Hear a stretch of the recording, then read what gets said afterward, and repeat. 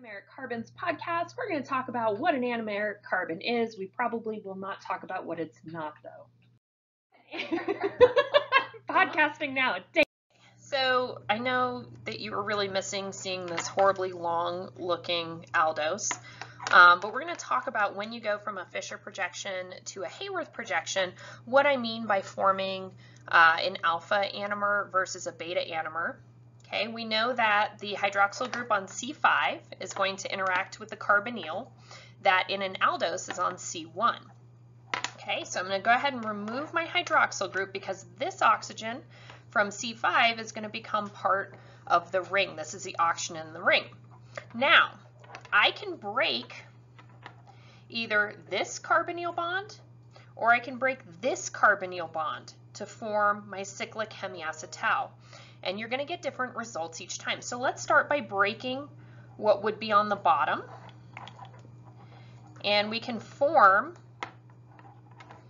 our cyclic hemiacetal. Now, when I break that side of the carbonyl, notice that my hydroxyl group, this is my anomeric carbon, carbon 1, my hydroxyl group is pointed up or above the plane.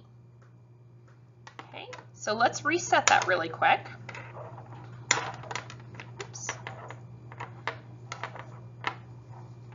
Okay. So in order to get the beta form, which we just showed, we broke this bond. Let's go ahead and have the attack happen on the other side. So here we've broken the other carbonyl bond to form our cyclic hemiacetal. Here's our oxygen in the middle. There's C1, that's our anomeric carbon. When we do this, notice now that my hydroxyl on C1 is pointed down. Here's the plane. Okay, it's pointed down below the plane. My hydroxyl is down. This is the alpha anomer.